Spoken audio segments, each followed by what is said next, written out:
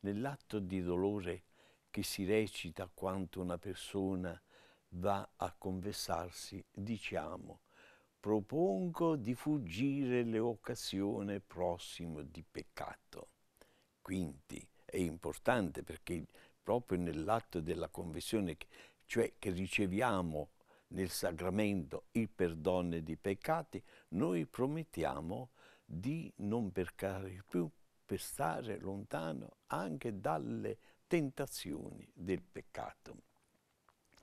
E quindi oggi come oggi il mondo ci tenta e ci seduce con le sue ricchezze, con gli idoli di ogni genere, con la sensualità, la pornografia, con la stampa, con la TV. Difatti pure può portare pure delle grandi difficoltà nella formazione del carattere, nelle azioni che noi compiamo. Padre Pio, sapete, era contrario alla televisione, si gridò: è un uomo del Medioevo, non conosce il progresso. Sì, non si può negare che dietro questo aspetto, però neppure si può negare che quello che lui diceva oggi è una realtà. Quanta azione negativa la stampa e la televisione compiono sul popolo, sulla loro formazione e sulle loro scelte di vita.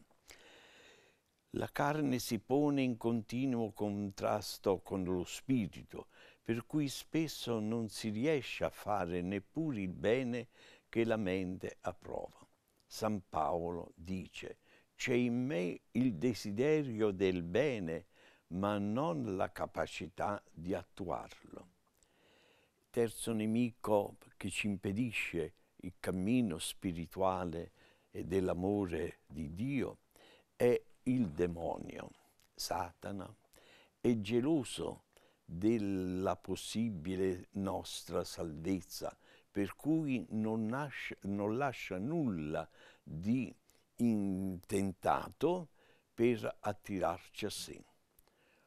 Osò anche tentare Gesù, che lui sapeva, conosceva, anche se in una forma adombrata, che era il Figlio di Dio, il Salvatore del mondo.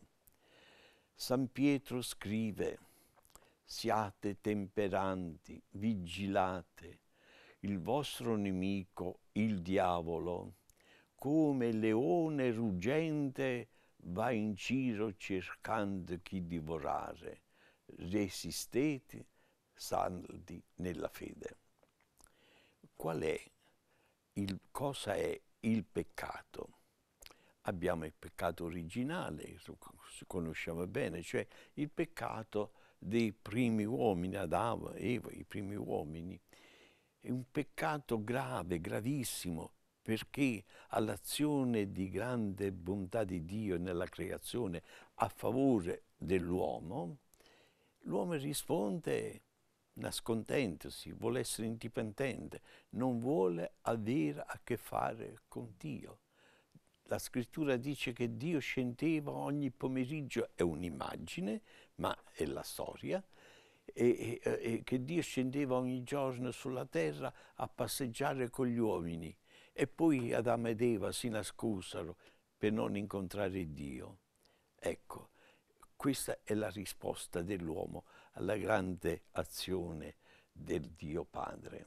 Il peccato originale quindi è un rifiuto commesso dai nostri progenitori.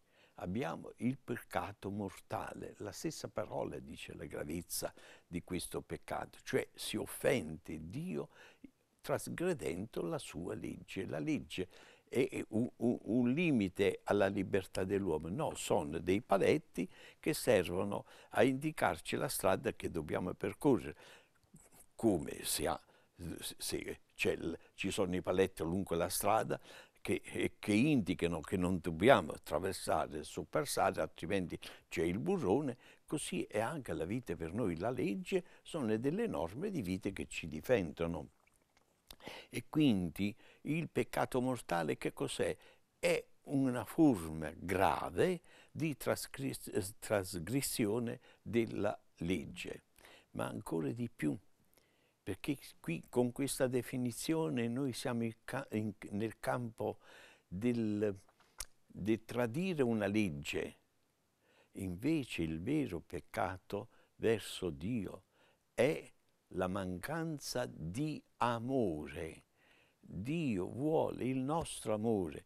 Quando Dio ci esamina o ci esaminerà quando andremo a bussare alla porta del paradiso, non è che starà a contare i nostri peccati, no, baderà all'amore che abbiamo vissuto verso di Lui e verso i fratelli.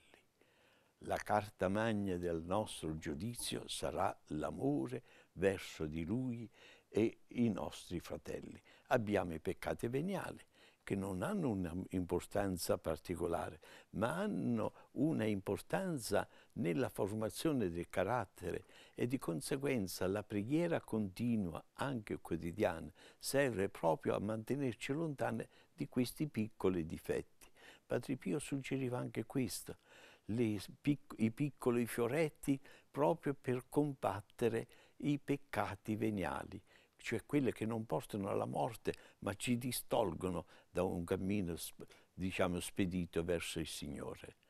Ecco, allora ascoltiamo i consigli di Padre Pio di pregare anche con i fioretti per allontanare gli stessi peccati veniali da noi.